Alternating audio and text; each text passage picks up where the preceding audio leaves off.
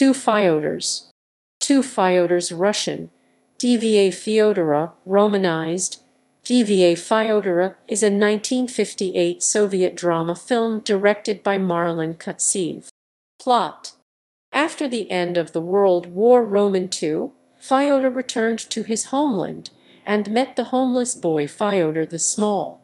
They decide to live together. And all they had was wonderful until Fyodor married. With the marriage of Fyodor Sr. driven by jealousy to despair, the boy runs away from home. But after much agitation and searching, they find him, and he reconciles with the adults.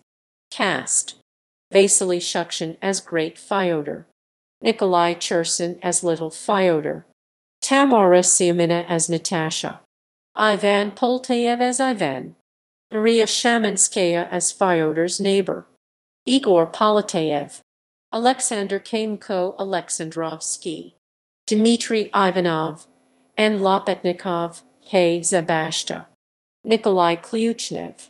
Release: Marlen Khutsiev's film was watched by 24 million viewers, which is 908 results in the entire history of the Soviet film distribution.